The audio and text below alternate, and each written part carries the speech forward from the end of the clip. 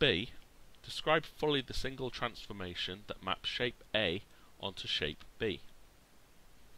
It's a 3-mark question, and we're looking for a single transformation, so we're not going to move, then rotate and reflect. We're picking one of them. It's not an enlargement, it's not bigger, it hasn't reflected, it's not moved, it has to be a rotation. So the one word that we're trying to use to describe this transformation is rotate. But that will only give you one of your 3 marks. The other 2 marks come from the direction and the location.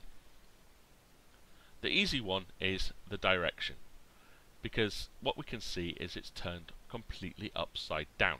So we know that's a half turn or 180 degrees.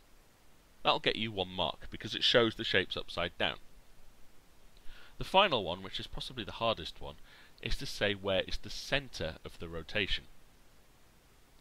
If we assumed it was here, this shape would have rotated around and ended up over here. So we know it's not going to be at 0, 0.